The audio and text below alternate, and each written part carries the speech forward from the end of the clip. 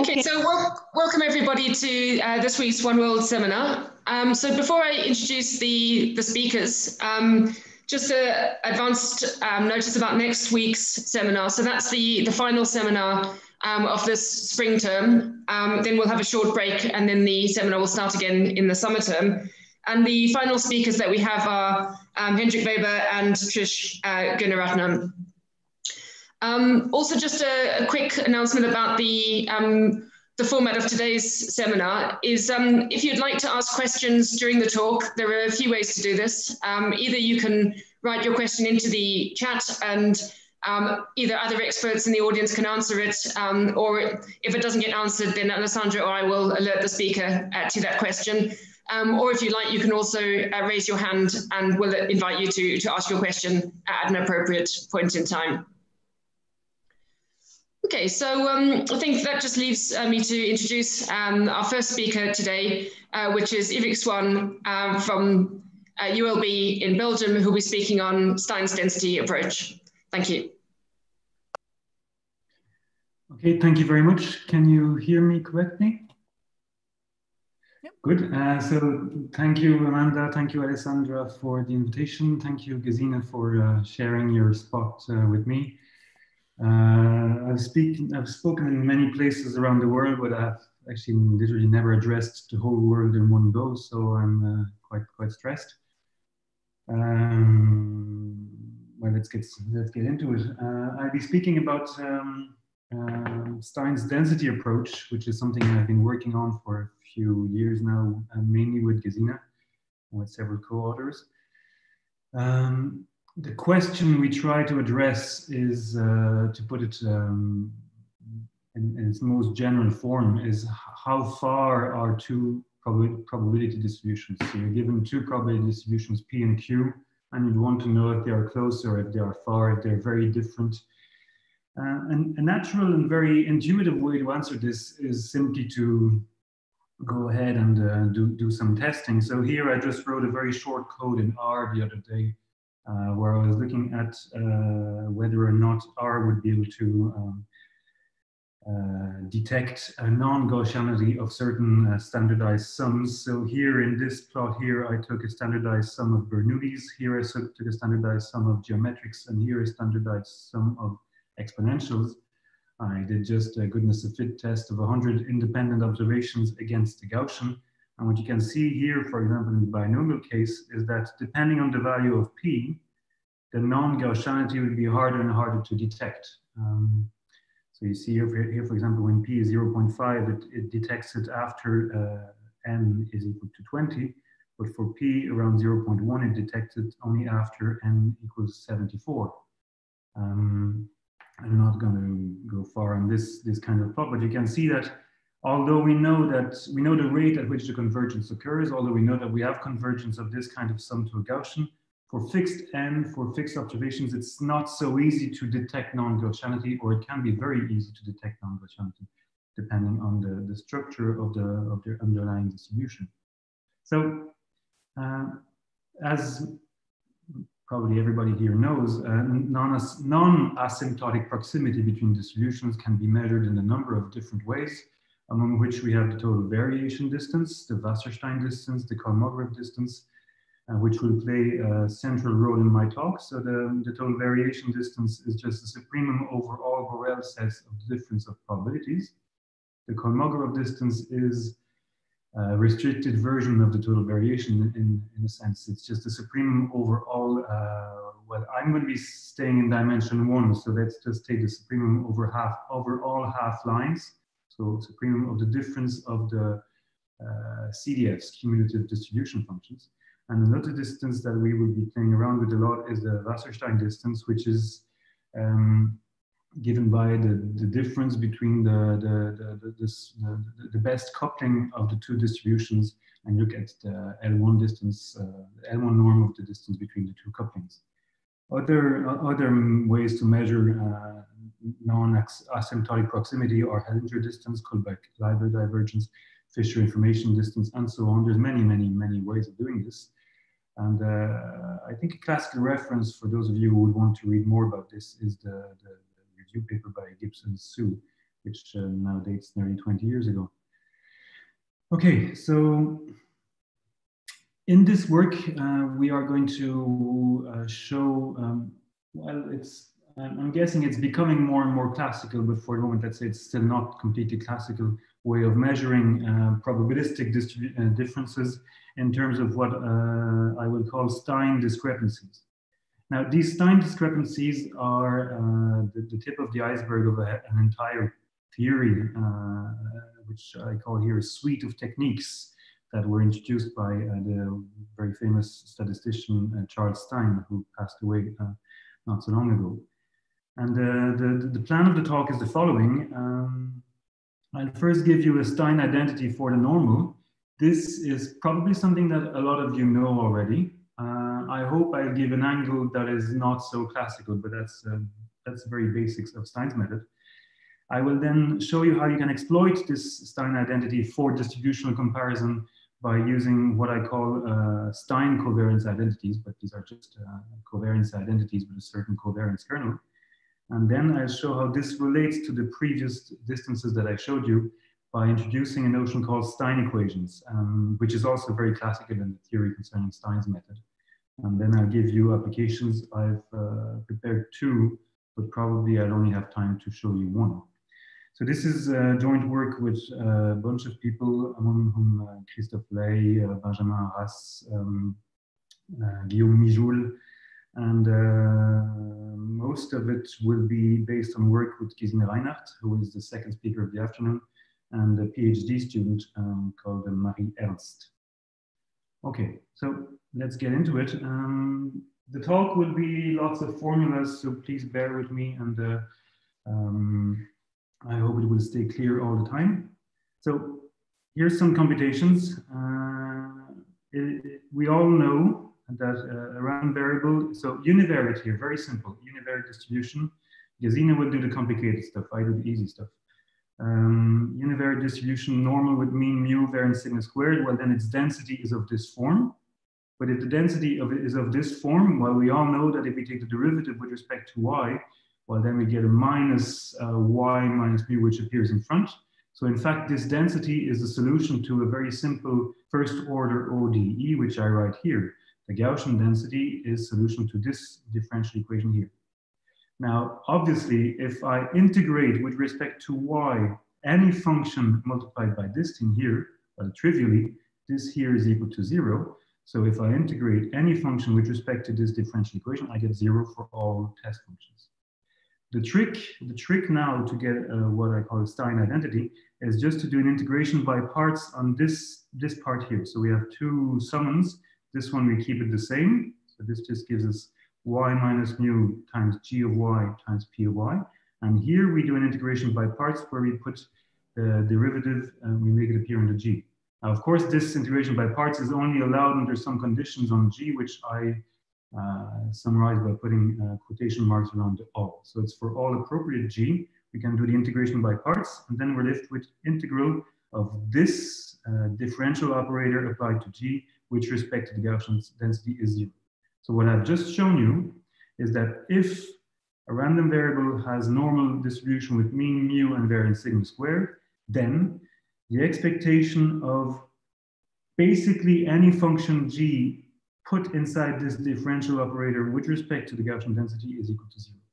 This is probably the most classical Stein identity available. It's a Stein identity for the Gaussian distribution. It's been known forever, but Charles Stein is perhaps the first one to have been able to exploit it, and his exploitation of this identity led to what is now called Stein's method. So to summarize, well, the first theorem that I'm going to show you is due to Charles Stein in the 1970s, and says the following: if you define the differential operator t, and this is a matcal t here, t of g, which sends g to sigma squared g prime minus identity, centered identity times g. So that's the operator which will be appearing throughout the first part of my talk. T of g is this guy here. If you define the class f, the set of functions f, which collects all the functions for which you can do the integration by parts. Now, this set of functions is this, it's all the functions which satisfy this integrability condition on the derivative. well, then we have just seen that if y has this distribution, necessarily the expectation of this operator is 0. And something that you can also show, but which is not so easy, is that it also works in the other direction. So if this expectation is 0, so if y is any univariate distribution which satisfies this expression, this equation here for all g in this class, then necessarily y is continuous with the density, and this density is necessarily the normal distribution with mean mu and variance squared, sigma squared. Okay. This leads to two definitions which will play. Sorry, can I just interrupt for a second? Yes, Stephen, you had a question. Yes. Just quickly, what is P in the integrand there? It's the density of the normal. Okay, thank you. So prescribed function. Yes. Yeah. It's the density of the so it's yeah. Sorry.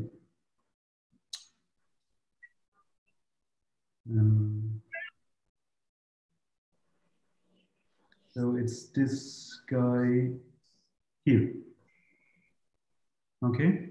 Yeah, I see. Thank you. So it's this. So this guy here. Yeah, thanks. While we're at it, any further questions? I think that's fine, thanks. Okay. So there's two objects here, one which would be very important for us, one which I will keep hidden during most of the talk. So the first is the Gaussian-Stein operator. So the Gaussian-Stein operator is a first-order differential operator which sends a function onto, this expression here. And then the second important thing here is what we call the Stein class. And that's the class of functions for which, basically it's the class of functions for which this identity here holds. Okay? Now, Stein's method of normal approximation, if you want to summarize it brutally, it's just the collection of tools which allow to exploit this expression here, so this expectation over well-chosen functions g in order to assess how Gaussian the distribution of y is. And the intuition is that if y is Gaussian, then this is equal to 0. If y is not Gaussian, then this is not equal to 0. Well, then if y is nearly Gaussian, then this should be nearly equal to 0. And how close this is to 0 ought to give us an indication on how close this is to the Gaussian. That's the idea. Okay, so if we want to put a package in this, we introduced, I guess it's the last Stein thing I introduced for a while, it's the Stein discrepancy. Again, I repeat, the operator is this guy. G, now I take any class of functions, and the Stein discrepancy is simply, we look at the expectation of this operator, we integrate respect to some distribution here, and we take the supremum over all functions in a certain set that we decide to use. Now, obviously, again, if y is Gaussian, this is going to be 0 for any class of of g's. But if y is not 0, if y is not Gaussian, this will not be 0. But it might be impossible to evaluate. Maybe this is too complicated. If y has a very complicated distribution, this may be impossible to evaluate for all g's. Well, then we can maybe choose a better, smaller class of g's, which will allow us to have some control on this. And whatever control we have on this thing here will give us an intuition on how Gaussian is the thing with respect to which we are integrating. Okay? So how can we exploit this? Well, in my talk, I'll keep things more or less explicit. So if we look back at the first theorem, we see that if x has, so now it's x, has a Gaussian density with mean mu and variance sigma squared, well, then this identity here is satisfied. I separate the two summands. I have this guy here is therefore equal to this guy here. But this, of course, this expectation here is the covariance. So what do we have? We have that if x is Gaussian, then the covariance of x with respect to against any functional of x is going to be equal to expectation of sigma squared, the variance multiplied by the derivative of this test function. Now this is called the covariance identity, and it brings us into a very classical topic. I'll just refresh you with two very well-known covariance identities. The first you can find in a very nice article by Somar and Wenner from 2018. It's the Hoefding covariance identity, which says that if X1 and X2 have joint CDFH marginal CDFs F1 and F2, well, then the covariance of X1 with respect to G of X2 is equal to expectation of derivative of X2 multiplied by I'll call it the covariance kernel here, which is given by the difference of this joint CDF minus the product of the marginal CDFs. Another very famous covariance identity is the Maliavin integration by parts identity, which you can read up on in Nodin-Pecati's book from 2011, which says that if X1 and X2 are sufficiently regular functions of a Gaussian process, well, then the covariance here is equal to, well, same thing, we have G prime of X2 multiplied by another covariance kernel. In this talk here, we will be looking at, of course, Stein thingies. So we look at Stein covariance kernel, and what do we say? Well, we say that if we have a distribution, a random variable which has a density P, well, its Stein covariance kernel is whatever we need to put here in order to have the covariance identity, covariance of X with respect to G of X is the expectation of this thing here multiplied by G prime. Again, in the Gaussian case, this here was just a constant and it was just sigma squared. If X is not Gaussian, well, we have something else which will appear. And this is very classical. It appears already in Stein's monograph from 1986. There's papers on this by Kakoulis, Papatanasiou, and Utev from the late 80s, early 90s. And so this object here, it's called the Stein kernel. It seems to be quite an important object for characterizing the distribution of X. Now, to make a long story short, because I don't want to spend the whole hour on this, but starting from here and doing some clever Cauchy-Schwarzing, so we Cauchy-Schwarz in the correct way, well, we can get two things. First of all, we can get a lower bound on the variance of the functional of X. How do we do this? Well, this is actually quite easy. Covariance of X, G of X is less than variance of X times variance of G of X, and then we just have this inequality here which appears. And then a bit more work is necessary here to show that we also have an upper bound here. So what do we see? Well, we see that the variance of a function of a Gaussian, the variance of a function of any distribution X, which is sufficiently regular, will be upper bounded by the expectation of the Stein kernel multiplied by the squared derivative and lower bounded by the expectation of the Stein kernel multiplied by the derivative squared. So we have sandwiched our variance of G of X in between two terms which depend on the derivative of the test function and which are pre-multiplied by the Stein kernel which I defined before. The Stein kernel is just the object which makes this possible. Now, for those of you who are maybe familiar with this kind of literature, the lower bound is some kind of Kramer-Rao type lower bound, which is very famous, of course, in statistics. And the upper bound is some kind of weighted Poincaré inequality, which is very famous in functional analysis. There's a few recent papers which discuss this. So there's a few papers of, well, there's one paper by myself, Marie Ernst, and Gesine Reinert, which is very recent. There's also a paper by Adrien Somar, the same Somar that I talked about just before, which is in Bernoulli in 2019. And there's a very, very beautiful paper by Ledoux, Nodin-Pecati in 2015, where they explore the consequences of this and the properties of these time kernels also in higher dimensions. So we have another question saying, how do we know the Stein kernel exists? In dimension 1, it's just a condition on the regularity of the density. In higher dimensions, it's a very good question. There's a few papers coming out on this. It's actually a very good question, and it depends on the definition you decide to give. Yeah, in one dimension, about that, actually. So Gesine will talk about that. Yeah. So in one dimension, and I'm staying in one dimension, it can be quite easy. So for example, if you have a normal, well, we already know that the Stein kernel is constant. What's interesting is that having a constant Stein kernel is actually a characterization of the Gaussian distribution. Another example is if we get ourselves back into the situation of the Hoeffding covariance bounds, well, then we can get a Stein kernel for free by simply conditioning on what was appearing in this covariance relationship. And if we put ourselves in the Baudin-Peccati integration by parts, well, we also get a Stein kernel for free by conditioning, taking conditional expectations of what was appearing in the Baudin-Peccati covariance identity. Now with Gesine and Marie, we also showed that basically for any density P which is connected and not too savage at its borders, so we don't want it to go to infinity too fast, but that's basically all. While the Stein kernel exists and it has this very, very lovely form, it's perfectly explicit. You simply integrate with respect to two independent copies of your distribution.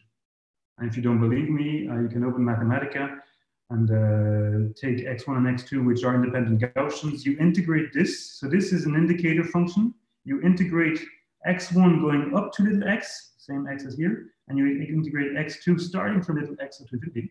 And you do this double integral, and you will see that in the Gaussian case, this is constant and equal to sigma squared. Okay? Of course, this is not always easy to compute. That's a different question, but it exists, and it is that thing there. Okay, how can we use this for doing distributional comparison, which was obviously the subject of my talk? Well, again, recall the Gaussian operator, which was sending g to sigma squared g prime, sorry, the prime should be here, minus x times g. I've taken mean 0, so mu is 0 now. And well, let's take a very simple toy example, which I will use throughout the talk, which is the student distribution. So it's explicit, it's continuous, it has support, which is the full real line, everything is easy. And if you compute the expression I gave you just before, you can see that the Stein kernel has this nice polynomial, second degree polynomial form. So the Stein kernel of the student distribution with nu degrees of freedom is x squared plus nu divided by nu minus 1. It's only valid for nu larger than 1. Okay, now let's look at the Stein discrepancy from the student distribution to the Gaussian distribution over some class of unspecified functions g, which are just supposed to be good enough for doing whatever I want to do. Now this is what? It's this agreement over all g's of this expression here. That's by definition. Now I separate my summons. This here is going to be the covariance. And now I just use the definition of the Stein kernel. The Stein kernel is the thing by which you have to multiply the derivative in order to go from here to here. So I just replace this guy by this guy. I can do that because that's the definition of the Stein kernel. And what do I have now? Well, I'm left with something which I just have the difference of sigma squared and of the student Stein kernel multiplied by g prime. Now let's dream a bit. Let's dream and suppose that we are allowed to take g, which has derivative which is less than 1. You might be thinking, well, that's a very savage assumption. As I will show you, it's not. It's actually a very natural assumption. Let's suppose that g prime is less than 1 so that I can uniformly bound this away. Take it out. What have I just shown? Well, I've shown that the Stein discrepancy between the student and the Gaussian, when I look over the set of functions should have derivative less than 1, well, this Stein discrepancy is bounded by this expression here, which has no g in it. There's no g, there's no supremum. It's just this is just an integral. And well, I didn't do that by hand. Of course, I did it with Mathematica. You plug this into Mathematica, you integrate this expression with respect to the student, and you get 2 over nu minus 2. Now, what does this tell us? It tells us that as nu grows, this expression here goes to 0. So this Stein discrepancy goes to 0. So the student Stein discrepancy to the Gaussian is going to 0. That's something we know. We know that the student distribution becomes the Gaussian for large degrees of freedom. So something seems to be happening here, which is coherent with what we would expect. Now, of course, this is just for continuous distributions for the moment. You might be wondering, can I do this for discrete distributions? I might be wanting to compare a binomial with a Gaussian. Can I do that? Well, if you're looking at n-valued distributions, so distributions valued with values in the integers, 0, 1, 2, and so on, well, the most natural derivative, I guess, is not the strong derivative f prime. It would be the discrete forward or backward differences, which send f onto f of x plus 1 minus f of x, or f of x minus f of x minus 1. So you're looking at the distribution on the integers, but you're going to look at the differences between two consecutive steps. This is, for many reasons, this is the most natural derivative to use when you're working with n-value distribution. Well, it seems quite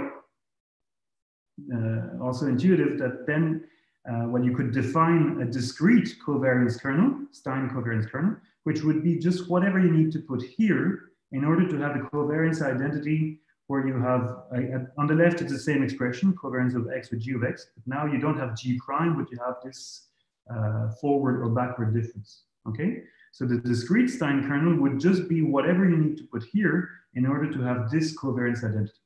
So we're working a bit by analogy with what we did in the continuous case. And we just replace the derivative g prime by this forward or backward derivative. Okay. Now, what was quite nice for us, so this is not new. This Stein kernel is, this discrete Stein kernel is not new. It's known since the works of people like Afendras, Papadakis, Papatanasiou, and many others.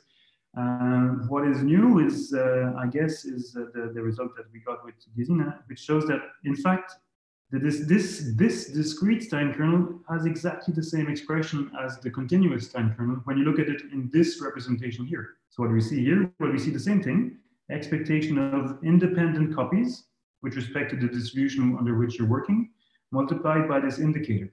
The only difference between the continuous case and the discrete case is that in the discrete case, you have to be careful whether you have a little less or equal here or here. And less or equal here or here will tell you if you're working with respect to the forward derivative or the backward derivative. That's all. And again, my favorite tool is Mathematica. So plug this guy here in Mathematica for Poisson, and you will get that you have one of the discrete Stein kernels is constant, another one is just the identity. If you plug in the binomial, you'll see that the corresponding Stein kernel is just n minus x, and this one here is just 1 minus p times x. So if you like this kind of stuff, you can look up these papers by these people. You can also look up a paper by Oliver Johnson and Erwan Ilion in 2011, I think, where they look at the connection between these discrete derivatives and discrete Poincaré inequalities for the binomial distribution. Again, I won't take the time to go into this in detail here. Okay, so how can we use this to compare a binomial with a normal? So remember, for the student distribution, what we had done is we had said that this is the Gaussian Stein operator. This was the student Stein kernel, and then we just plug this into the expression of the covariance. In the expression of the Stein discrepancy. Well, basically the same thing works for the comparison of a binomial and normal. How? Well, I now look at a standardized normal. So the sigma squared is gone, the x minus mu is gone. This is the standardized Stein operator for the standard normal. And I take xn, which is binomial with degrees of freedom n and p. I'm working with fixed n, fixed p. Everything is fixed, nothing is asymptotic here. Now I want to compare my binomial with a normal. Well, what do? I standardize. So I withdraw the mean and divide by the standard deviation. And I know that this should be roughly normal with mean 0 and variance 1. Okay, so what do? I take my Stein discrepancy. That's my Stein discrepancy. And I would like to have a covariance identity working on this guy to bring me the Stein kernel of this guy. But here, the most natural derivative is not the forward or the backward derivative. It's not either the strong derivative. The most natural derivative is the derivative working on the set of values 0 minus np divided by square root of npq up to n minus np divided by square root of npq. Because xn is valued on the integers, so y is valued on the set, which is just the standardized integers in a sense. So the derivative here will be the derivative which is restricted to the set of values taken by y. Now I'll spare you the details because they are a bit cumbersome, but it is not impossible to obtain a discrete Stein kernel for the standardized binomial with respect to this derivative. It has an expression that you can write out. It's not even too long. But then if I do this, I go back into my covariance, into my Stein discrepancy, and I withdraw the expression which appears. And now what do I have? I have g prime minus this Stein kernel multiplied by this derivative. So in the student case, if you remember, we had derivative and derivative, so we could take it out and we were happy. Here we don't have the derivative, we have something else. But we can Taylor expand this something else. Remember, this something else is just g of x plus 1 over square root of n minus g of x. So if we Taylor expand this guy, well, some computations later, which I will skip, we get that the Stein discrepancy is upper bounded by something which is perfectly explicit. So this is for fixed n, for fixed p, we get that the Stein discrepancy here is bounded by this expression, as long as the functions g that we're working with are bounded with bounded derivative and bounded second derivative.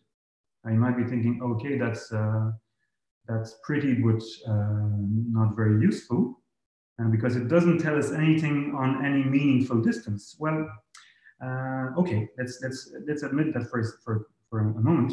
But I hope that I have convinced you in this half hour that as long as the class of functions on which you're working is containing nice functions, bounded derivatives, that kind of stuff, well then these Stein discrepancies, where we have the Gaussian Stein operator for various values of the mean and the variance, this Gaussian Stein discrepancy is explicit. Well, sharp we don't know yet, so maybe I shouldn't have put this here. It's not asymptotic, and it allows for many handles, for example, in terms of these covariance identities that I showed you. Now, a natural question at this stage is, do there exist nice classes G such that this guy here is actually relevant? And the answer is, of course, yes, otherwise it wouldn't be interesting to talk about. So how do we see this? So far, so good? Everybody's happy? Okay, so how do we go from this strange Stein discrepancy to something relevant? Well, it goes through something called a Stein equation. It's also something that would be appearing a lot in Gesina's talk. Well, to justify this, let's start back at the basics. I told you that we would be working with the Wasserstein distance. So the Wasserstein distance is a natural measure of distance between probability distributions. I write VAS PQ or VAS XY according to my needs. I'm not very careful with this. And you probably know that the Wasserstein distance is you take the difference of the CDFs and you look at the integral of the difference of the CDFs. You can also look at the integral of the difference of the quantile functions. You can also look at this coupling expression. And in this talk, I will be using this expression here. So one can show, it's not so easy, that the Wasserstein distance, so this thing here, is actually equal to the supremum over all test functions h, which have uniformly bounded first derivative of these differences of expectations. So here you integrate with respect to p, and here you integrate with respect to q, the same function. You take the supremum over all functions which have bounded first derivative. Now we are going to show that this here can be written as a Stein discrepancy. So I'll start again. We can show that this here can be written as a Stein discrepancy over a simple set G. So that means that whatever we did before, so I only had two toy examples, the student and the binomial, but whatever you can do in these Stein discrepancies will immediately translate onto Wasserstein distance. How is that possible? Well, I'll show you a theorem. So I give you the version of the theorem which is due to Marie-Ernst and Gesina and myself. But it's a classical theorem. The only new thing is that we have this part here. But basically the idea is the following. You start with your test functions, here, h. You look at h of little x minus the expectation of h of capital X, where x is a Gaussian. So this is what? Well, this is a centered version of the test function little h. And what the theorem says is that for any h which is Lipschitz with Lipschitz constant 1, there exists a unique function f, which is solution to the first order differential equation which you see here. Now here you recognize the difference of h with the expectation, and here I think I insisted enough on this. This is the Gaussian Stein operator, sigma squared derivative minus identity times function. This solution is actually explicit, and what Gesina and Marie and I were able to show is that this solution is given by this expression here. Now, if you remember, the Stein kernel was looking very similar to this. The difference with the Stein kernel is that we had no h, and we just had expectation of x2 minus x1. Here we have expectation of h of x2 minus h of x1, and x1 and x2 are still IID copies of a normal. And moreover, this function here, fh, it's bounded with bounded first derivative, and yeah, well, actually, this is not, I think I made a small typo. This function here is Yeah, I made a small typo. It's not bound. It doesn't have bounded derivative. It's bounded by the Stein kernel, but you can bound its first derivative and you can bound its second derivative. These bounds are actually optimal, and there's a paper by Christian Döbler in 2015 in Electronic Journal of Probability, which shows you a lot of things that you can say about these functions without making too many assumptions on the test functions h. Now let's go back into my Wasserstein distance. So this Wasserstein distance here, well, it's the supremum of over the differences of these expectations here. Well, what do I do? The first thing, I go from here to here simply by taking the expectation around these two guys. So here I have h of y minus expectation of h of x in parentheses. Now, if I look back at my Stein equation was that sigma squared fh of prime of y minus 1 minus mu times fh was equal to this. So here I simply replace this difference here by the Stein operator. And what do I have? Well, I have that the Wasserstein distance is actually, well, it's what? It's a Stein discrepancy. It's a Stein discrepancy over a class of functions which are solutions to Stein equations. And because these solutions are nice and nicely bounded, well, you can actually upper bound this Stein discrepancy in terms of solutions of Stein equations by a Stein discrepancy over nicer functions. Okay, so what does that mean? Well, it means that all the bounds that we got previously, we can use them directly as bounds on the Wasserstein distance, for example, when you're comparing a student to a standard normal, or when you're comparing a standardized binomial to a standard normal. So this gives us a rate of convergence of the student towards a standard normal in Wasserstein distance, and a rate of convergence of the standardized binomial to the normal in terms of Wasserstein distance, and the upper bounds are perfectly explicit. Of course, you don't have to work with explicit distributions like the ones I gave. You can work with the Stein discrepancy even under much less favorable circumstances, so you get a lot of bounds which can be immediately translated into bounds on the Wasserstein distance. So maybe I just give you a quick plot of what this bound looks like, this one here. So I just plotted for various values of p. So p is 0, 2, that's this one, 0, 5, it's this one, 0, 9 is this one. What you see is that it's not very precise, of course, because this bound here is only less than 1 for n larger than 18 in the p02 case. So it's not super satisfactory at this stage, but it still gives us a rate of convergence in this way. Okay, so far so good. Okay, so we worked with the Wasserstein distance by restricting to, on the right hand side we had the Lipschitz test functions, but there's no need to restrict to Lipschitz test functions. You can work with any kind of test functions here, and you will get a Stein discrepancy here. So any of these, they're called integral probability metrics. Insofar as you can solve the Stein equation, any integral probability metric can be written as a Stein discrepancy. So integral probability metrics, Stein discrepancies, basically the same story. So all these bounds that you can get from Stein discrepancies will also give you bounds, for example, on total variation distance, where your test functions is indicators of Borel sets, or Kolmogorov distance, where your test functions are indicators of half lines. Okay.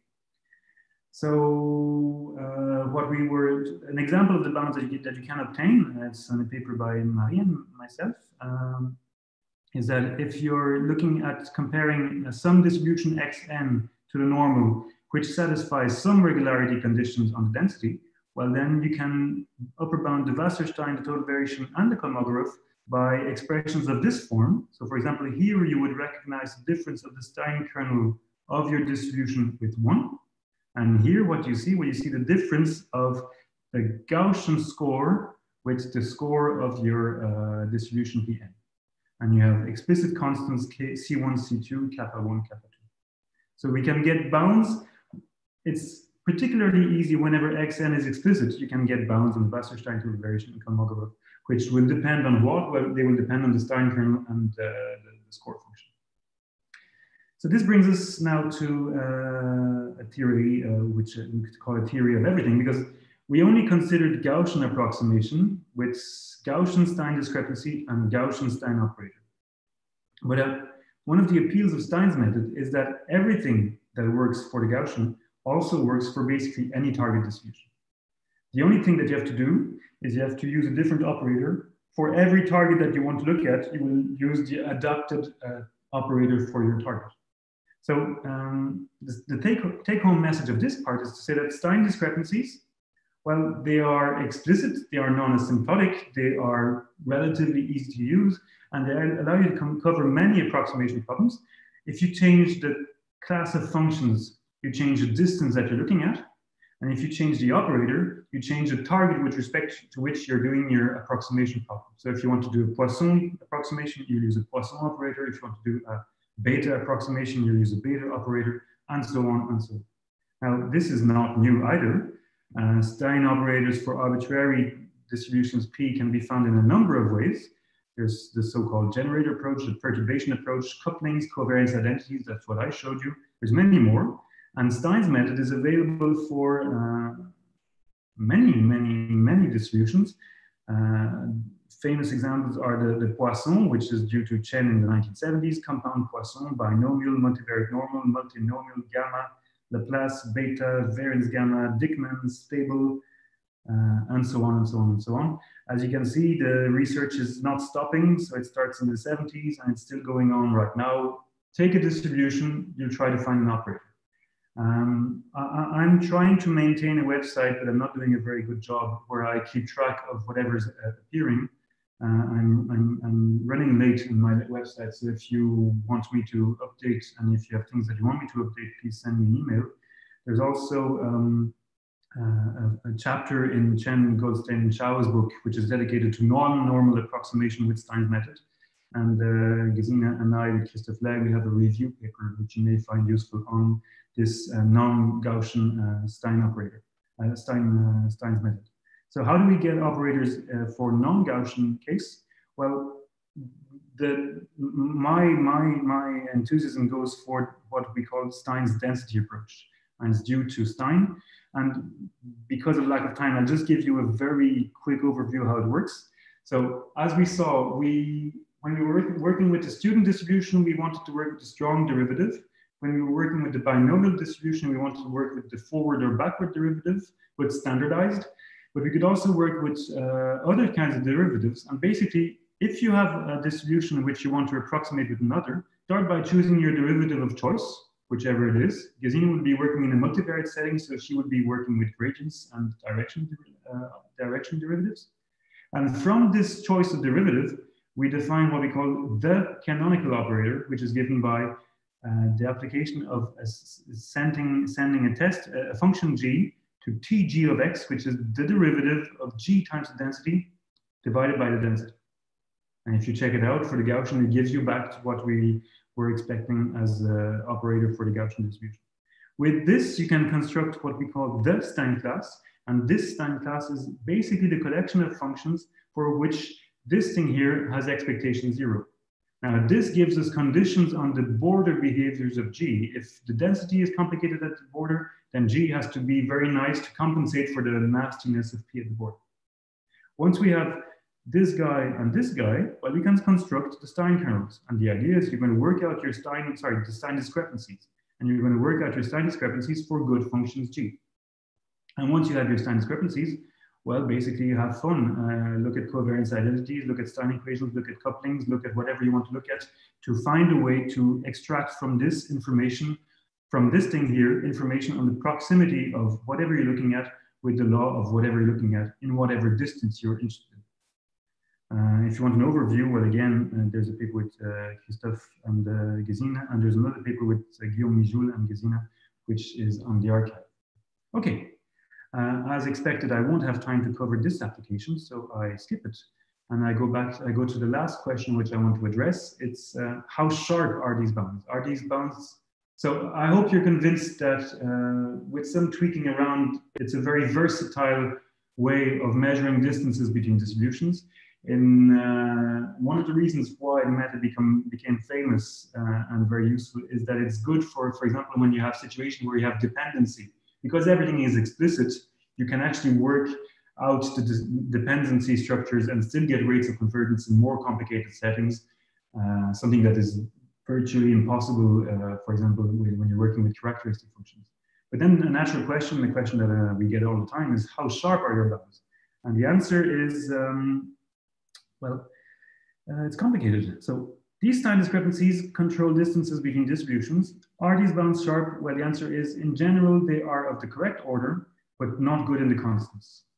At least they will not be as good as methods which would have been developed specifically for the application in mind. Stein's method, these time discrepancies are very general. They can be applied to many, many problems. So you lose something in the constants. Here's an example. Again, I like looking at the student versus the normal. That's the example I'm working with throughout the talk. So again, we look at the total variation distance between the student distribution and the standardized normal. And with Gesine and my method, we get this bound here, which I showed you, 2 over nu minus 2. But there's a very beautiful paper by Dumkin, Samwert, and Wellner, which appeared in 2020, wherein they showed that actually you can upper bound the total variation distance with a totally different method. They showed a bound of order 1 over 2 times nu. And there's a paper by Pinellis in 2015 who looks at exactly the same problem, and he gets an optimal bound, which is of the order 0.158 divided by nu. So if we compare our bound with Dumkin, Samwert, Weller's bound and Pinellis's bound, well, we are very bad. We are up here. They are down here, and Pinellis is basically optimal down here. So the bound is not good in the constants. It's the correct order, but not good in the constants. And that's the last thing I want to say, so I'm basically on time. The problem is that we are being too coarse. As I was saying, we upper bound the functions, so there's these test functions which appear. There are solutions to these Stein equations. Now, what do? Well, we look at these equations, these solutions, that's what they look like. So this is the function, that's its derivative. And what do? In our bounds, we just say, okay, let's take out everything which appears with g, and upper bounded by the maximal value of g. So we take the maximum value and then we take it out, and then we get a bound. So our function, which is this guy here, we actually upper bounded by a constant, which is a uniform constant over the whole range of x. But that's very coarse.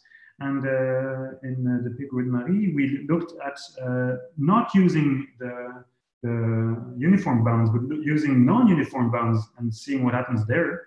And still concluding with the example of the students versus normal, what we see is that if we use a non-uniform bound, well, we get, I can show you here. So that's the bound I was talking to you about, the first one, which is not so good. This is the bound by Dumkin, Samwert, and Wellner. And if we use a non-uniform bound, well, that made me quite happy. We are just below. So we have a bound which seems to be slightly better than the very elegant bound by Dumkin, Wellner, and Samwert. Of course, we are very far from the optimal bound by Pinellis. So there must be something that we're losing here. I don't really know where. But what we can do is we can also do Wasserstein. We're not stuck with total variation. We can also do Wasserstein. And here we see that using this bound here, we get the red curve that I show you here. And that's very, very close to actually the exact value of the Wasserstein distance. So it seems that we're doing a good job. I'll stop here. Here are a few references. So there's the papers with Marie and Gesine, which are quite recent, so 20 and 21. The paper by Dumkin, Samwert, and Wellner, which uses, it's basically the same topic as this one, but with a very different approach. There's a paper by Somar, if you're interested in the Poincaré inequalities and relation with Stein kernels. And then there's a paper by Ledouin and Piketty on the connection between Stein kernels and logarithmic Sobolev and transport inequalities. And I thank you very much for your attention. Thank you very much for that. So I'll just invite everyone to unmute themselves, and then we can thank you, Vic.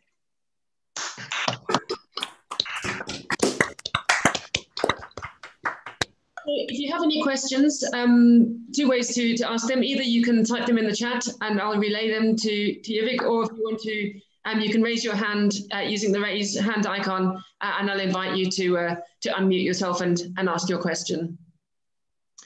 Okay, so are there any questions?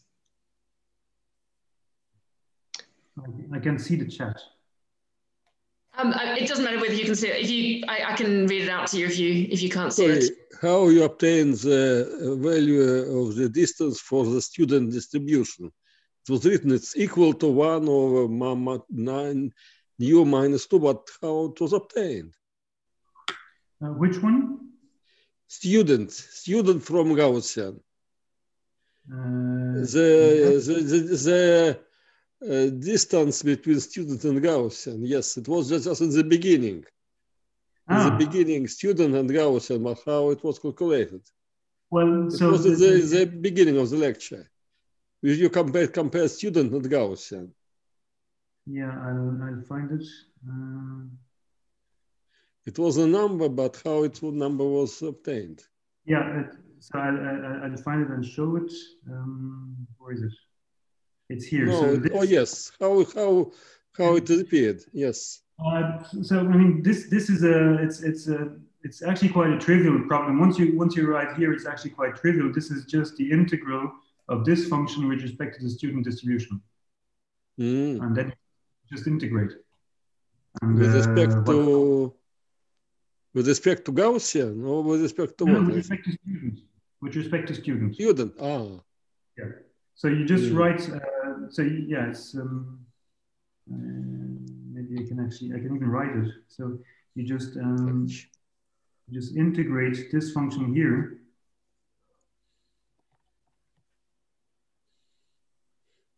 with respect to the student distribution. And then this will give you this exact value here. Exact? Yeah. So Thank you. I must admit I cheated. I used Mathematica for that. Thanks.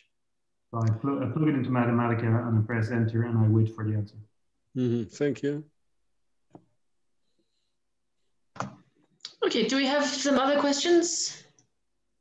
Yes, there's one in the chat saying, are there other methods to compare discrete and continuous distributions than comparing their Stein kernels? In terms of Stein's method, yes, you can, but that's something Gesine will talk about, I think, a bit.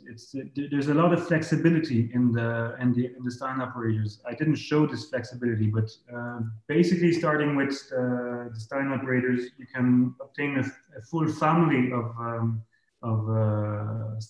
Stein expressions, and then you can optimize by not necessarily comparing the Stein kernels, but other things that you can obtain. You can actually optimize. Gesine and Larry Goldstein have a paper on this in 2013, I think, where they compare the beta distribution with something arising from an EARN model. And so for the beta distribution, they have the Stein kernel, but for the EARN model, they have it's slightly different, but then it also works out quite well.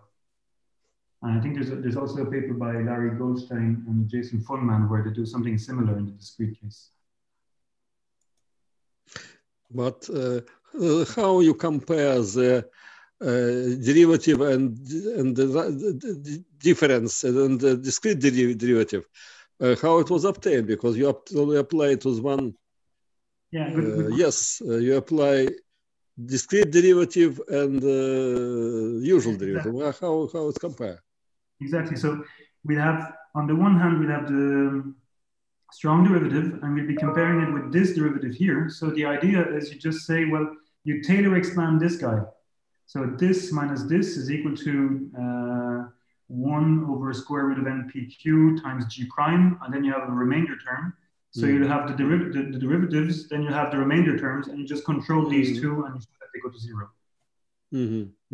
Thank you. Thank you. So yeah, I think that the nicest example of that is in Gesine's paper. Sorry to interrupt. With where they do the beta versus the Polya-Eggenberger, and they have these two derivatives that coexist, and then miraculously everything goes away and gives a very, very beautiful explicit rate of convergence. Gesine, I think you had your hand up earlier. Do you have a question? Yes, actually, I have a question. Something that occurred to me when you showed these results for the Stein kernels and the solution of the Stein equation in terms of x1 and x2. So in principle, we could simulate the solution of the Stein equation, and we could simulate the Stein kernel by simulating x1 and x2 and estimating the expectation by the average. Yeah, for example, in the solution, yeah, we could simulate so we could look at other distributions. So we probably don't want to simulate from the normal, but if we got something complicated, then we could simulate the solution of the Stein equation, and we can simulate the Stein kernel. Yeah, I agree. The only problem is that if you're working with the basic Stein equation, you'll have it divided by p here. So if you don't know your p, you're stuck for your simulation. But when you're working with the Stein kernel equation, which you would be talking about, the solution is actually a ratio. So there's no division by p, and now you can simulate. Yeah. Okay. So yeah, you can simulate your solutions. I've never tried.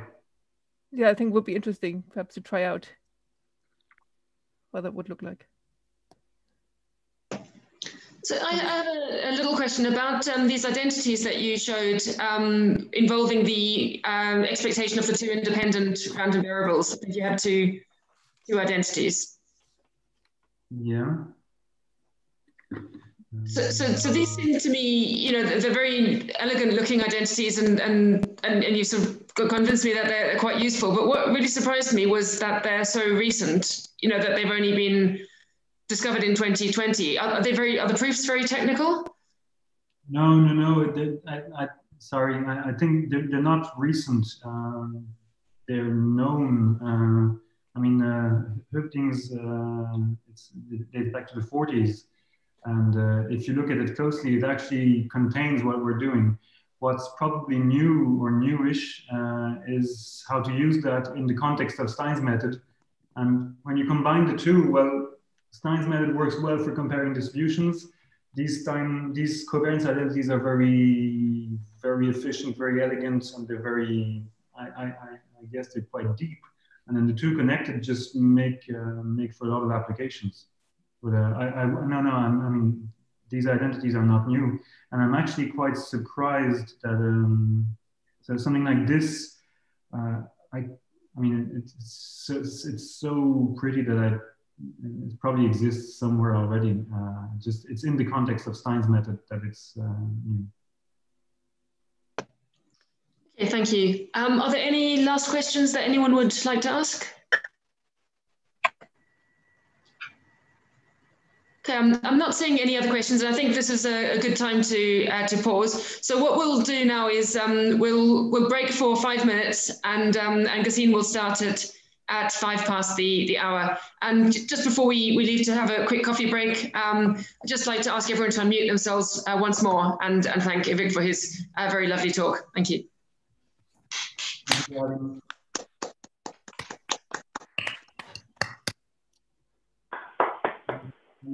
Stop sharing.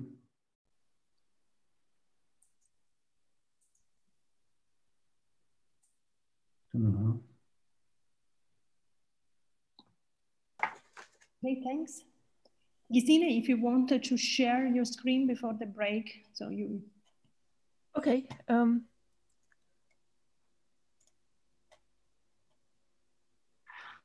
are we?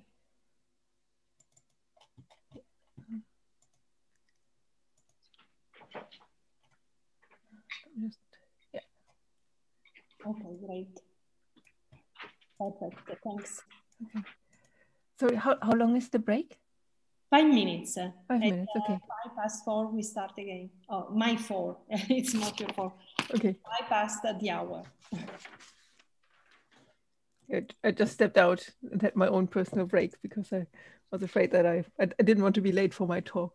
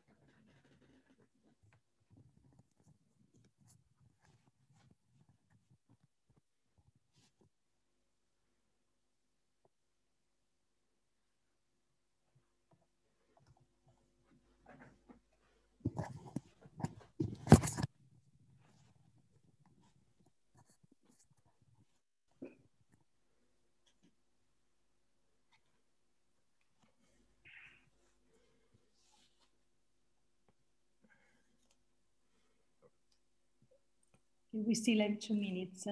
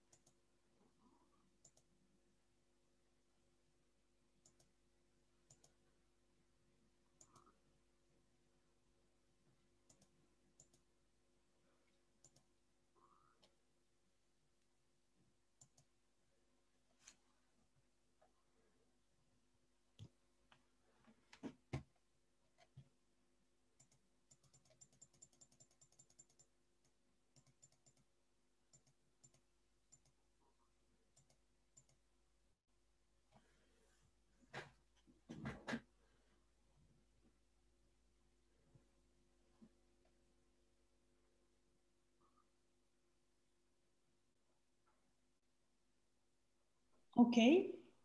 Okay, so I think it's time. So welcome everybody again. So first, a very short announcement. So next week we will have the seminars of Trisha Gunnar Ratman and Hendrik Weber. And now it's a pleasure to have here Gesine Reinert. She will talk about Stein's method for multivariate continuous distributions and some statistical applications. Okay, thanks, please. Thank you very much for the invitation. It's a great opportunity to spread the word about Stein's method. So this talk will mostly build on Ivik's talk, but we will go over the basics again quickly. There are 2 differences. First, it will be multivariate, not univariate. Secondly, it will be just continuous distributions. We won't cover the discrete case. So here's the outline. So we talk about Stein's method in general, then we talk about multivariate continuous distribution, higher dimensions, then we talk about Stein kernels in more detail than we've done already, see how we can use that for Wasserstein distance. Then we will introduce weak Stein solutions. And in the end, we'll talk about how this all connects to SURE, which is the Stein unbiased risk estimator, and shrinkage. So here's a brief summary of what Stein's method is for many people. So we have a target distribution mu. We find a suitable operator A and a large class of functions f of A, such that X has distribution mu if and only if for all functions in this class f of A, the expectation of the operator AF of X is 0. So then we find, so this class f of A was called the Stein class in Ivik's talk. So then we find a measure determining class on the support of mu, such as Lipschitz functions, and a solution of the Stein equation be equal h of x minus expectation h of capital X equal AF of X. So capital X has the target distribution mu. We fix h and we find a function f such we have this that solves this equation. So why is this useful? Because then we can replace, if we've got any random variable w, replace x by capital W, take expectations, and we get the expectation h of w minus the expectation h of x equals the expectation of AF of w. And quite often we are interested in bounding the left-hand side, say, for example, for Lipschitz functions or for indicator functions of convex sets. And then it suffices to bound at the right-hand side, this equation. So this has nothing to do, this is true in any dimension. This is just the general framework. So in one dimension, Ivik already talked about the density approach. So to find a Stein equation or a Stein operator, we use the Stein operator TPF. So P is the PDF, F is the function that the operator acts on. So this operator is just FP prime divided by P. So this operator is actually quite popular for people who have PDFs P, which have an untractable normalizing constant, because if you got a normalizing constant in this operator, it just cancels out. So if we've got functions f such that the integral over fp prime of x dx is 0, then obviously the expectation of this operator is 0. And so we've got a Stein operator. And we have a Stein equation h of x minus expectation h of capital X equal to TPF of x.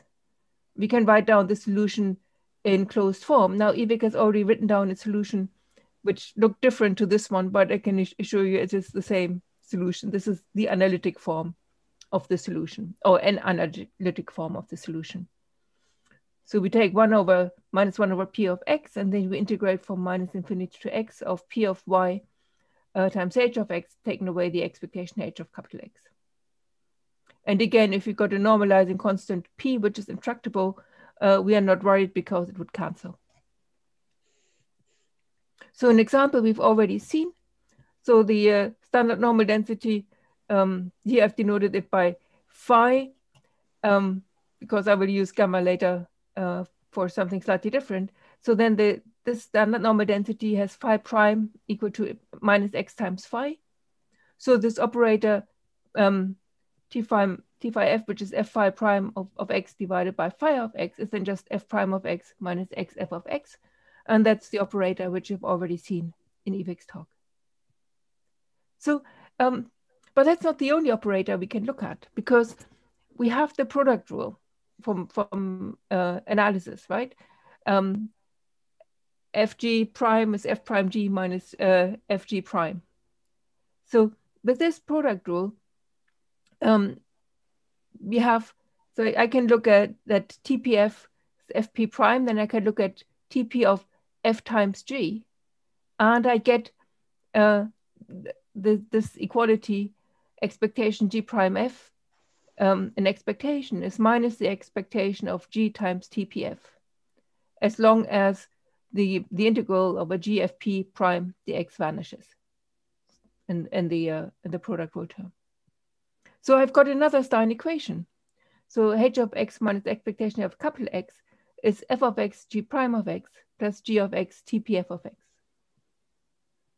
So this is now solved by pairs of functions, f and g, such that f times g is the solution of the Stein equation. Now you might think this is just more complicated. Why would this be advantageous? So f and g is unique, so f times g is unique, so this the solution, but the individual f and g are not unique. So in particular, with Ivik and Christoph Ley, we've shown that we can actually fix a function f if it's regular in the sense which I'm not going to talk about, and just look at the Stein operator as an operator in G. So for example, in fx g prime of x plus g of x TPF of x, if I fix f of x equal to 1, I get g prime of x plus g of x and what I call rho of x. Rho of x is just TP1 of x. So it's p prime over p, which is the score function. So for a normal variable with mean 0 and variance sigma squared, we obtain the operator f prime of x minus 1 over sigma squared x f of x. So similarly, if I go back to this equation with the f and g, maybe I want to take a different f. Maybe I take the f such that TPF is nu minus x, so that the second term is sort of simple. So I get, but mu is the mean, so we get mu minus x g of x. And then, of course, we get f of x g of prime of x. And because f of x is so natural, it's got a special name, it's called the Stein kernel, and we denote it by 2 of x, like Ivik did. So 2 is the inverse of the Stein operator of nu minus the identity. So this Stein kernel actually is already hidden in work by Charles Stein from 1986. Kalkulas, Papadanasiou, and Utev have a range of papers. So the Stein kernel is something that has been around for a long time, although not necessarily viewed with this angle. And for a normal variable with mean 0 variance sigma squared, we get sigma squared f prime of x minus x f of x. So you see, that's almost the equation we got for f equal to 1, except that the sigma squared is in a different place. Now, for the normal, this doesn't make a huge amount of difference, but we've seen, for example, in the beta distribution, it made a lot of difference because in one variation, we would divide by something that has a singularity at 0, and we could just, using with this f times g trick, we can get rid of the singularity. So that was really the highlights from Stein's method in general and for univariate. How about multivariate? So for multivariate distributions, Stein's approach has been developed using what's called the generator approach, which don't think we've talked about. So Barber and Götze looked at multivariate normal distributions and diffusions. Lanzmann, Van Duffel, and Yao looked at multivariate elliptical distributions, although not necessarily calling it Stein's method. Gorham and Mackey looked at strictly log concave densities. Gahn, Verlin, and Ross at Dirichlet distribution. And there's also some work on discrete multivariate distribution by Andrew Barber, Malvina Luchak, and Ayuak Shah. Yang et al. In context of machine learning, and I've done something with Nathan Ross on exponential random graph model and Ising models. So, so that's an approach which is not the approach we're going to take here. Here we're going to talk about the density approach in higher dimension. And how do we do the density approach? Well, we take derivatives, right? So just a bit of notation. So E1 up to ED will always be the canonical basis for coordinates in RD. This norm thing will always be the Euclidean norm. And then we can look at the directional Stein derivative in direction E as the partial derivative of P times F divided by P. So F is an object for which this partial derivative is defined. So we could think of F being real valued, vector valued. We could think of it as a matrix valued function. So as soon as we can have the partial derivative, we have our directional Stein derivative. So the directional Stein derivative is the building block of our Stein operators. So a Stein operator, or Stein standardization as we call it, is any operator of the form which is a combination of directional Stein operators. So evaluate at a some linear operator times the function g of interest and multiplied by some matrix A. So these are just A and T linear operators. And the Stein class is then the collection of all functions g such that APG is integrable and has mean 0 under P, with P as the true distribution. So the ones which we are particularly interested in here are the Stein gradient operator, where we just take the gradient of P times the function divided by P. This is often called the Stein operator for multivariate distributions. But you can also think of the Stein divergence operator, where we just sum up the directional derivatives that gives us the divergence of P times the target, the function F divided by P. So for the multivariate normal, we can calculate the directional derivatives, so the directional Stein operators, and we get two Stein equations out. So the gradient Stein equation has, well, the gradient g of x minus sigma to the minus 1 x minus mu g of x. And the divergence characterization has the divergence of g of x minus sigma to the minus 1 x minus mu and g of x. So these are different operators. You see, although they're clearly related, they also operate in different spaces. And we have our product rule. So as in the one-dimensional case, we have the multivariate product rule. So we get operators which depend on f and g, which is g times operator t at f plus f times the partial derivative of g. And if the left-hand side integrates to 0, so if we've got a Stein, f times g is in the Stein class, then we again get a whole plethora of Stein equations. Expectation g of tf is minus expectation f of partial derivative of g. So in here, we denote by p, the subscript p, the expectation with respect to which we integrate. And with Guillaume Rijoul and Yves Swan, we've proved this result that this actually works. So in the sense that under regularity assumption, P is equal to Q if and only if for all directions on the unit sphere, the expectation under Q of G to F is equal to minus the expectation under Q of F times the partial derivative of G. For all G, which in a domain which depends on P as well as F. So this is a set of smooth functions where we've got integrability conditions. So in particular, G TF plus F partial G is a Stein operator for P. For any, so I can again fix F and choose my G. So which F should we fix? Okay, so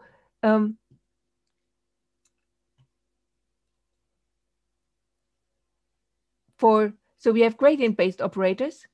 So for gradient, we get expectation Q to gradient F is minus expectation QF gradient G.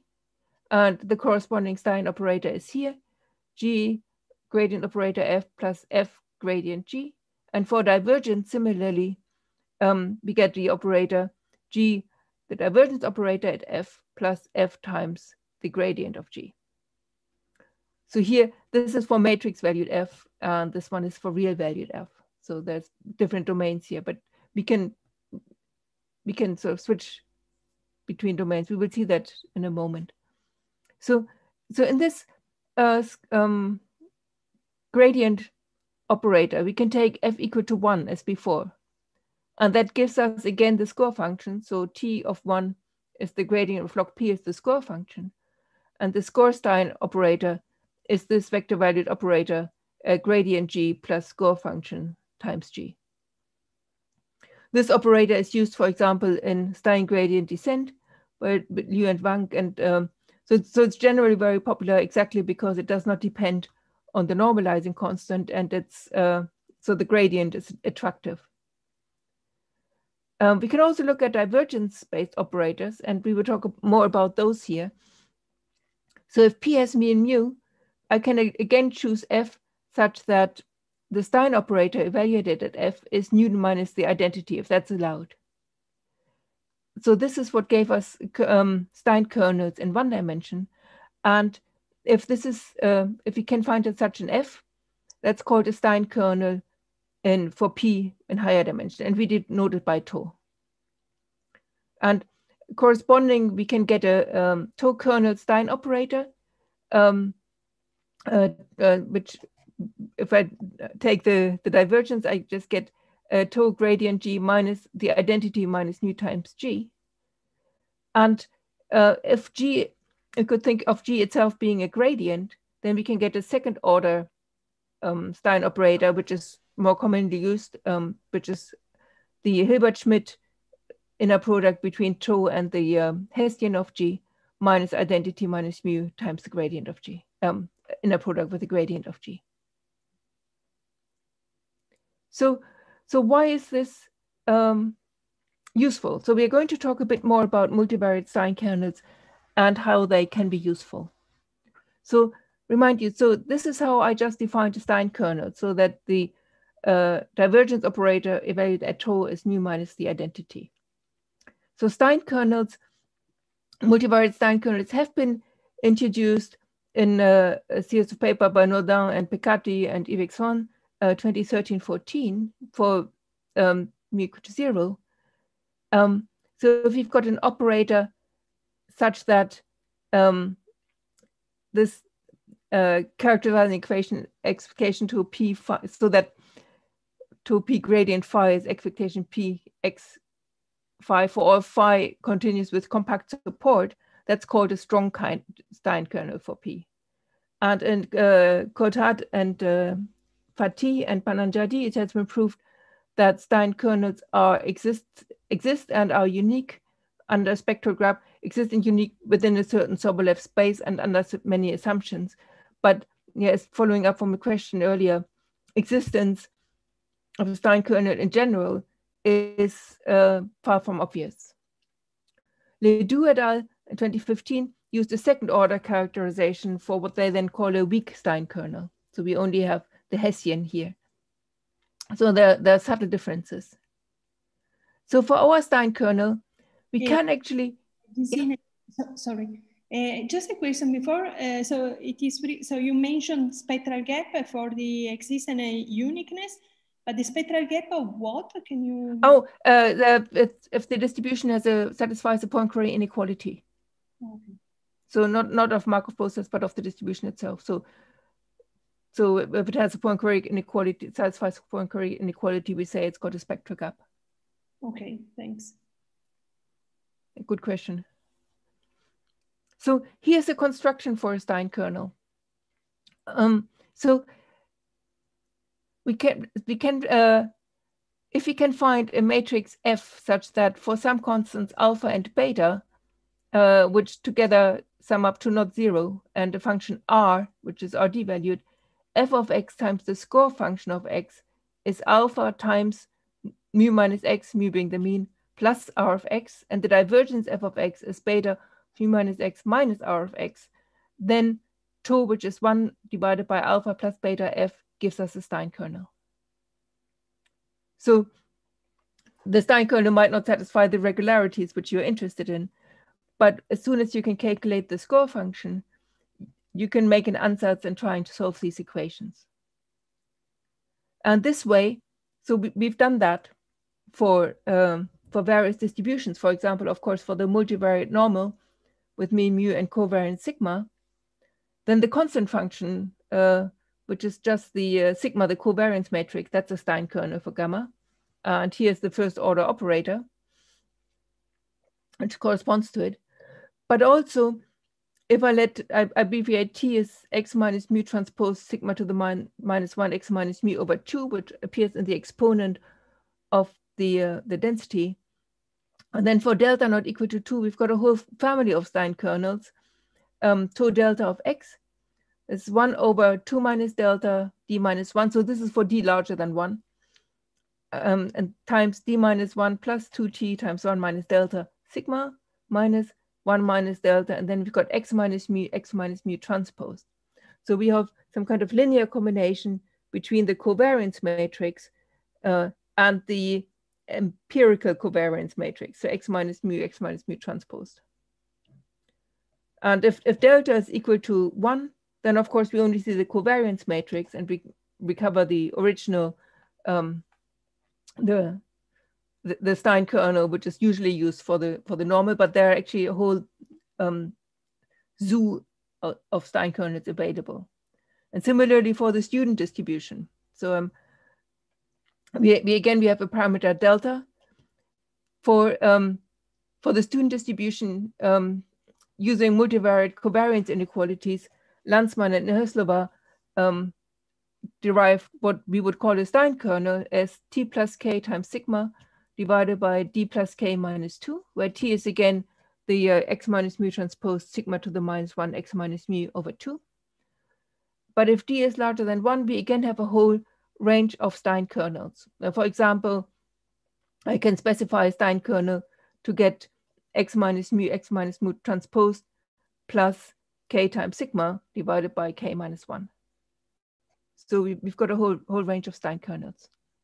So we will see in a moment how we can play with the delta. And for that, we have to talk a little bit. Oh, someone raised a hand. The question? Yeah, the question, if I could, is that an exhaustive list of what's possible for Stein kernels in that case, or that's just the ones you found? No, this is so.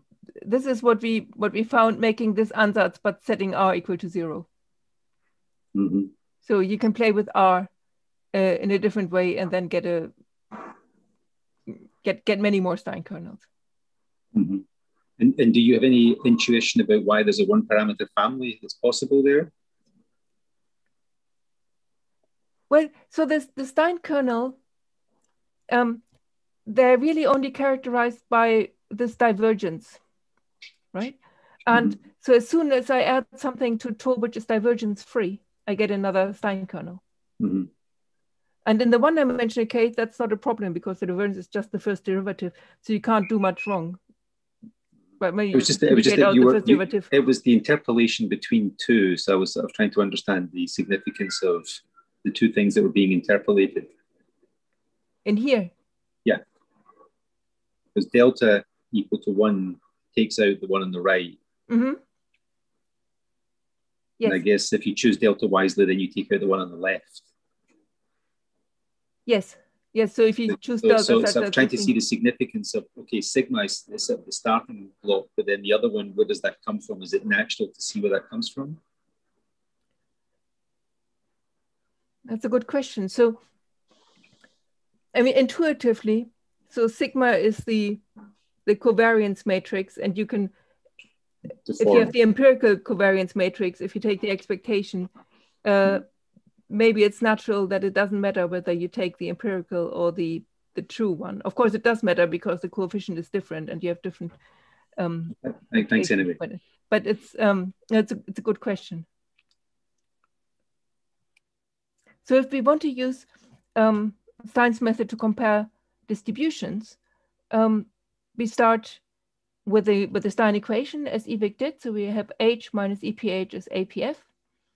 And then for any PDF Q, I can take expectation under Q on the left-hand side, on the right-hand side. And I get that the expectation of H under Q minus the expectation of H under P is exactly the expectation under Q of APF. So if F is now such that expectation QAQF is 0, then I can take the expectation of QAQF away from this equation here. And subtracting these operators, if we use the Stein operator, so this is the first order kernel Stein operator which we used, which we introduced it before, you see they've got a common term xf of x. I assume here that mu is equal to 0. And this is just the difference between the Stein kernels times the gradient f of x. So with this comparison of operators, it's natural to introduce this Stein kernel discrepancy, which is actually the Stein discrepancy which Ivik talked about for general distribution, as the, well, here we use the Hilbert-Schmidt norm between the two Stein kernels. We square it and we take the square root of the expectation of the Hilbert-Schmidt norm. So in one dimension, this reduces exactly to what Ivik did. And here we take the infimum over all Stein kernels for P1 and for B2. So this was introduced in Nodam, Picatti, and Swan 2014, Gorham, Mackie 2017. So this Stein discrepancy is sort of a natural object. And for the student versus standard normal, we can actually play with the delta, with the characterization. So if I take tau 1 being the identity, so just for standard normal, the easy Stein kernel, as it were, and I look at the different Stein kernels for the students, then I get different bounds on the Stein discrepancy. So if I take the one from Landsmann and Neheslova, I get the first bound, so the square root of 2 d times d plus 2 divided by d plus k minus 2. And if I take the second Stein operator, which I wrote down, x minus mu transpose plus k times sigma, this would be identity divided by k minus 1. So this gives the square root of d times 5 plus d divided by k minus 1. So we get different bounds. But we can also optimize over delta, and we did it only for d equal to 2. But optimizing this, we got the optimal bound is, well, this expression here, square root of 40 divided by 8 plus k times 3k minus 4.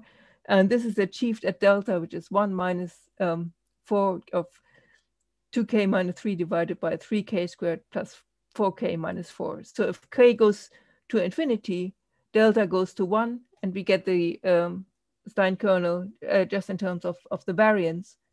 And also we know that the student would tend to the normal, but because k is the degree of freedom. And so that's plausible result. But this is the way how this flexibility in the Stein kernels can be exploited. But as Ivik said, quite often we actually don't want to just have Stein discrepancies. We might want to compare operators in Wasserstein distance. So the Wasserstein distance he's already introduced. So this is just the supremum over all Lipschitz function H of the difference in the expectations under the different probabilities we want to compare. So if we've got a Stein operator for P1 and a solution of the Stein equation A1G, which is H minus EP1, then the expectation of P2H under the minus expectation of P1H is the expectation of P2 under P2 of A1G. This is just the Stein equation. But I can subtract A2G, but have to add it back in expectation P2 A2G. Because this expectation, the second expectation under P2 may not vanish.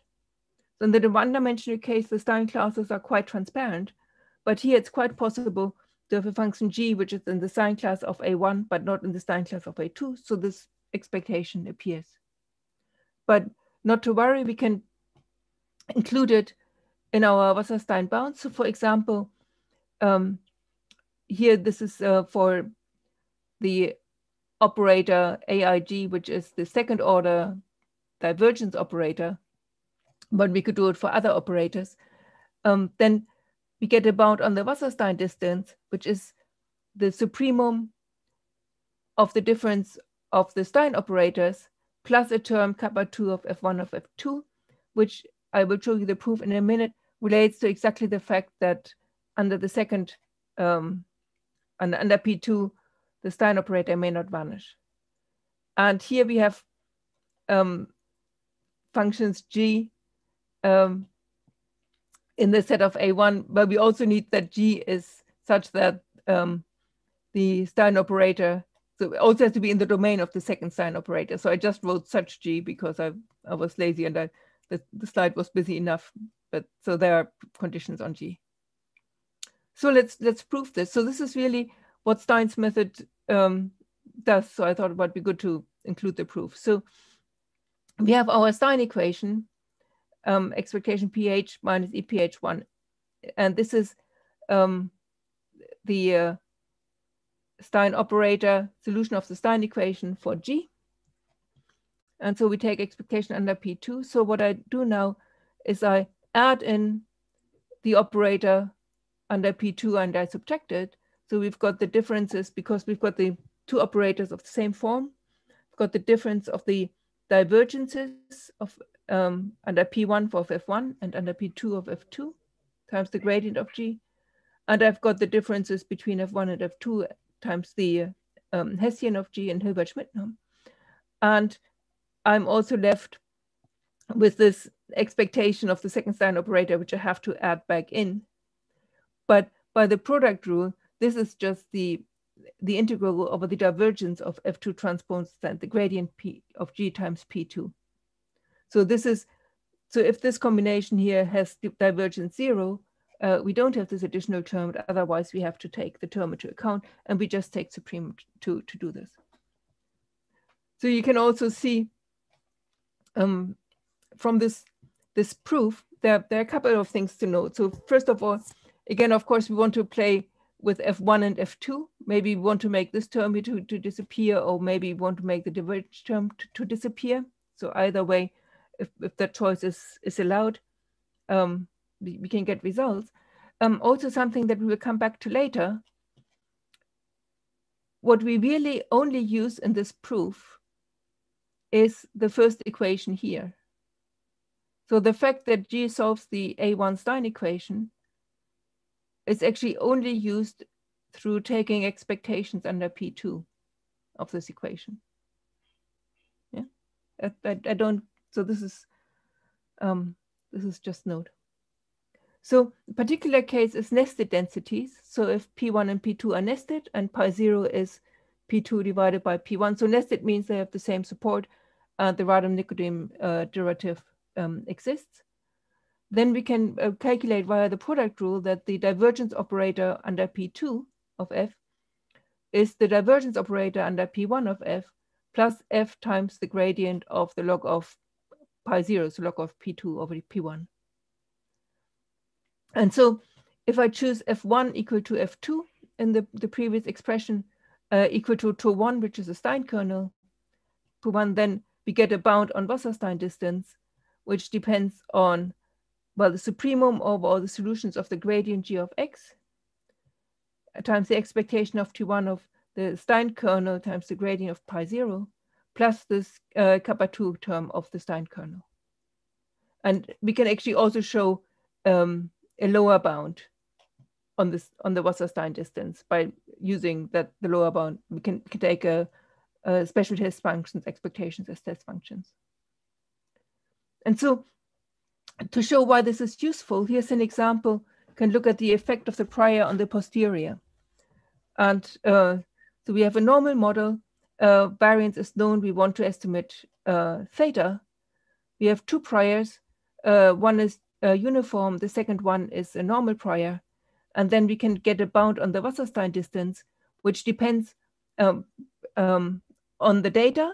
So on x bar, the closer x bar is to mu, the smaller the bound is. It also depends on n, the sample size. So it's a term which, so we will have some error term, even if x bar is identical to mu. But it's, as it should be, the bound depends on the data. So that's one application. So now going back to this fact that our proof only used this, what you could call a weak sign equation, right? The expectation of H minus expectation P1H is the expectation of P2 of the Stein operator evaluated at G. And if I got nested PDFs, then I can calculate the I can manipulate this equation to get that expectation P1H minus expectation P1H is just minus expectation P2 of the inner product of F1 times the gradient of log pi 0 times the gradient of G. This is just by expanding and using the fact that it's nested. Okay, so now here we have something. So if I let that F1 being, say, identity kernel, then I've got something that's gradient, inner product of gradient, equal solution. And this is something that people have looked at in functional analysis a lot. So here's, assume that we've got a Poincare constant, we've got a Sobolev space of functions, which so I've written it down here once. I'm not going to go into detail, but what we can show is that if the PDF has a Poincare constant P1, then we can find a solution such that the expectation of P1 of this inner product of grad V, grad G, is the expectation under P1 of H minus expectation P1H times B. And the expectation of P1 of the gradient of G squared is bounded by the square of the Poincare constant. So this is Ries's representation theorem. So this is the general theorem, but you see it's of the form that we used in our equation. So if I take F1 minus identity, we can conclude, because the distributions are nested with P1 and P2, that the expectation P1 translates directly into an expectation of P2. And the expectation of, we have a solution, G, of this expectation equation, and the solution is bounded in expectation. And so the gradient squared of the solution is bounded using the Poincare constant. And so we directly get a bound in Wasserstein distance between the nested distributions without having to solve a single Stein equation. So we know that it exists a solution which has this regularity property, and there we are. So we can use this, for example, to compare copulas. I'm going to skip this slide because I want to talk a little bit about shrinkage and Stein at the end. So Stein is actually in the wider statistics community is probably better known for the Stein unbiased risk estimator and shrinkage than for Stein's method. So what is the unbiased risk estimator? So it starts with the problem, we observe a multivariate normal. Let's say the covariance matrix is sigma squared times the identity and the mean is theta, and we want to estimate theta. So how do we estimate it? We estimate theta by a function which is x plus f of x. So that's very general. So natural, people thought it would be natural to just take x, so we don't know the mean. Well, we estimate it by the observed x. So what's the risk in that? So the risk is, so this is the squared with x of x minus theta squared. So s of x is x minus f plus f of x, and we take theta away. And so we can expand this and get x minus theta squared plus f of x, the norm squared, plus twice the inner product between x minus theta and f of x.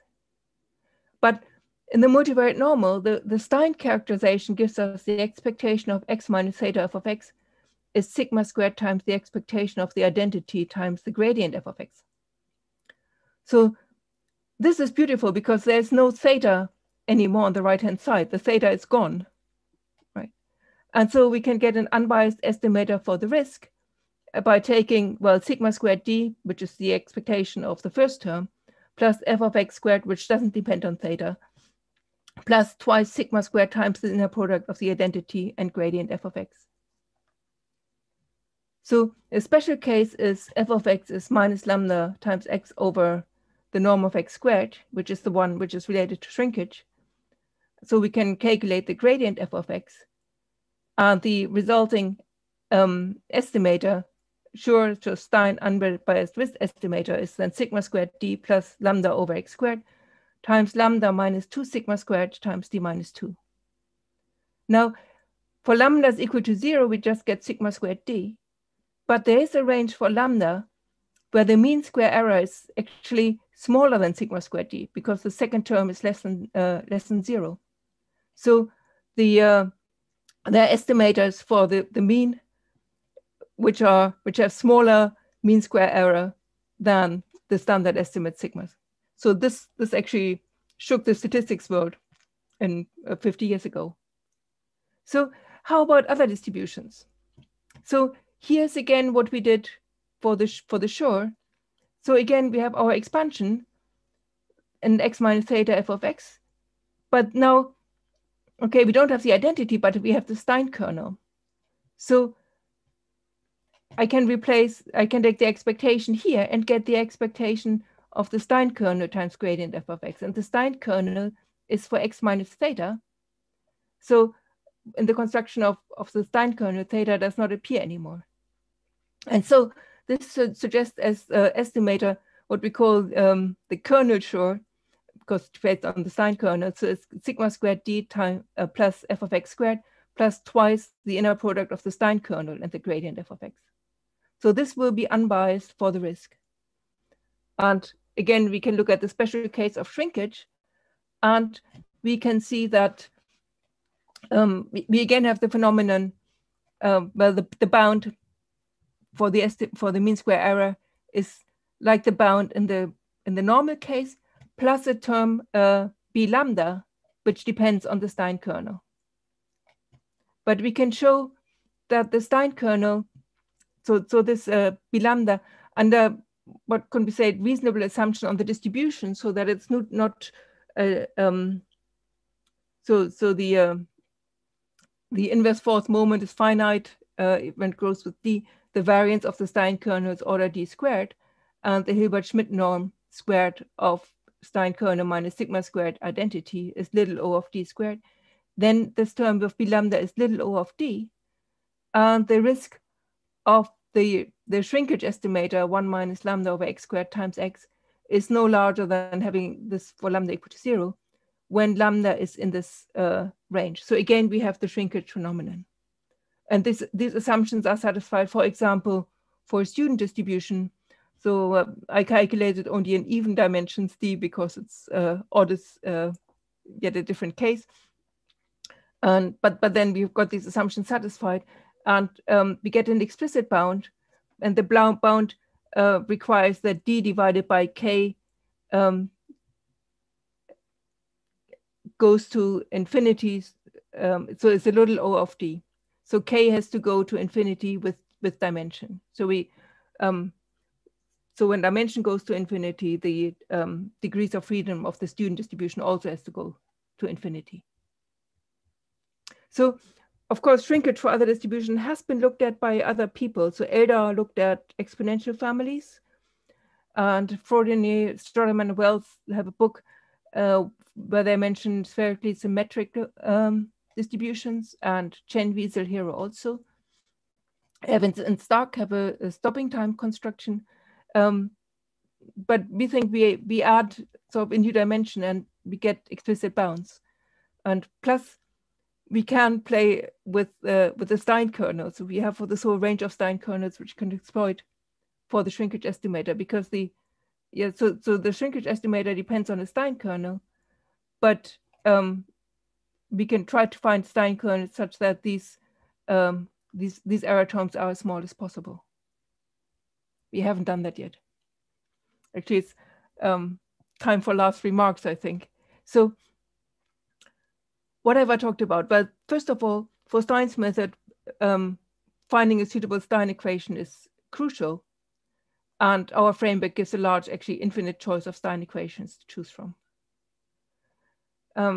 Second, weak Stein equations and existence of solutions with desired properties may suffice, depending on your problem. So explicit solutions are not always required. And this might be a good way forward for some problems. And of course, the effect of the prior on the posterior is a big problem Bayesian analysis will be studied in more detail. There's the whole Bernstein von Mises approximation field, which is sort of lurking in the distance. Sure, and shrinkage for other distributions, again, there's much more to explore. And we are also thinking about the multivariate discrete case, as mentioned before. And that's all I wanted to say. Oh, something that I forgot to mention, mustn't do this.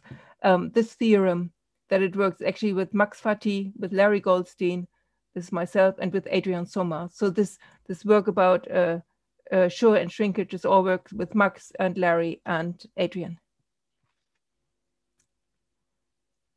Thank you. Thank you for your attention. Okay, thanks a lot, Gesine.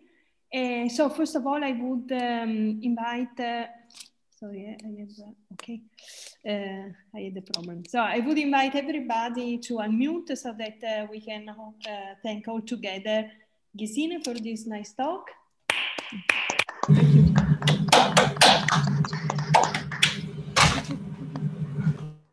Okay, thanks. So, Gesine. Should I share again? Yeah, so you should share again, please. Okay. So it's, we have some time for questions. Okay. And it can be useful to have your slides on this. Okay. So is there any question? So I have a question. So you have talked mainly about the Stein divergence operator, but at a certain moment you mentioned also the Stein gradient operator. So is there some advantage to work with one operator than the other, or so in some cases, at least in some for some problems? Yeah, that's a very good question. So Stein's method has become quite popular in machine learning, and there people pretty much always use the gradient operator because gradients slot in very nicely with machine learning questions. So there's a connection with Hilbert-Leibler divergence, which can be explored in order to optimize on gradient descent, for example. So in that region, the gradient Stein operators are the ones which are usually used, and this is what many people think of the Stein operators. And they link into of course, so stochastic differential equations, stochastic processes.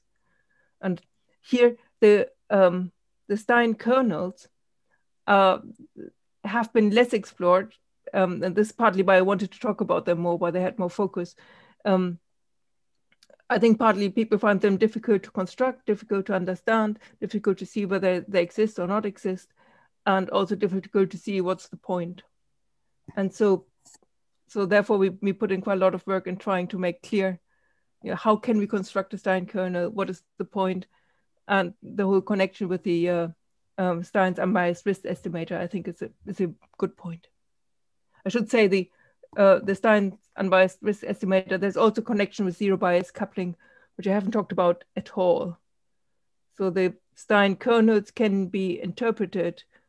Now there's a connection with probabilistic coupling called the zero bias coupling. So the Stein kernel can be seen as a density of a zero bias coupling distribution.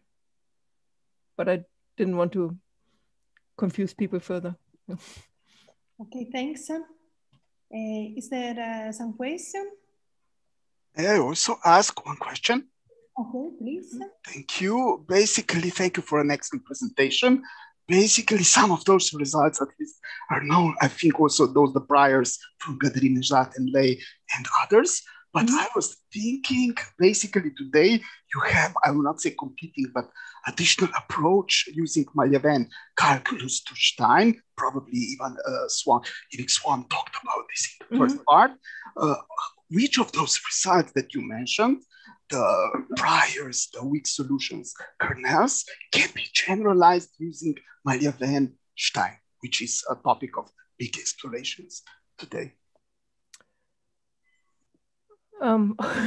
Okay, so we have not looked into that in detail. So for the Malevin-Stein calculus, you need a certain setup. So it works very well for Gaussian approximations or for approximation. So basically the distribution that you want to approximate, your target distribution has to be expressed as a function of a distribution which has a chaos decomposition. So like a Wiener chaos decomposition or Rademacher chaos decomposition. And when you have this kind of target distribution, then the Stein-Malevin approach is very powerful. So the high level reply is that, so for example, for the Gaussian, we have the Wiener chaos, and so Stein operation might be very good. When you look at student operators, that's a different stories. So the more structure you have on your target distribution, the more advantages you have. You've got other tools available from Stein's method. Thank you. Okay, thanks. Is there some other question? Any other question?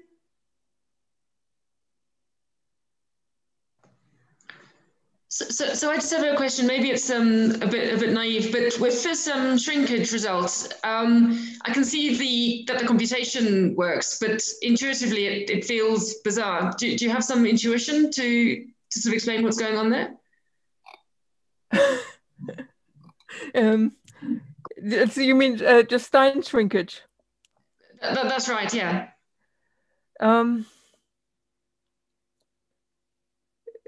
Not really. It's a dimension thing. I suppose I don't understand RD well enough to give you a good intuition. So in the calculations, we look at the volume of the unit ball in RD, and of course, so how that behaves as D goes to infinity or as D grows, and it's not really completely intuitive. So I don't think I've got a good answer, but other people in the audience might have a good answer for it.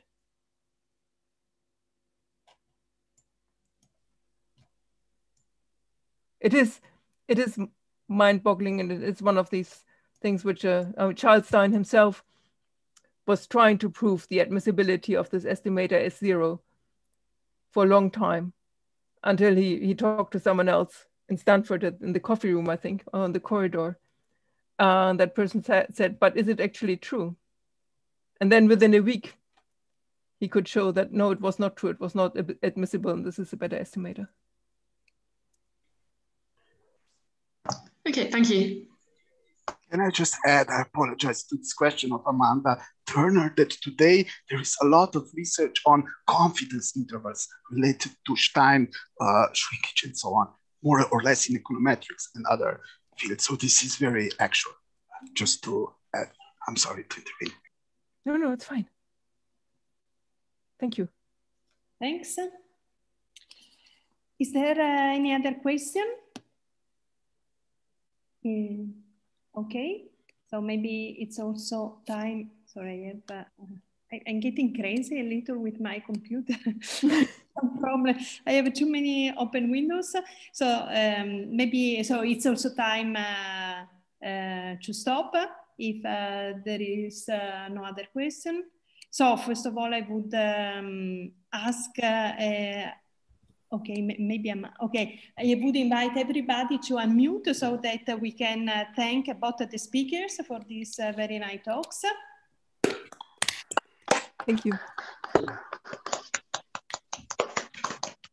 So thanks a lot. And okay, I wish to meet everybody again next week for the last talk before the Eastern break. Okay, thanks a lot. Thank you. Christine, if you want, you can stop sharing. So I stop. Thank you. YouTube.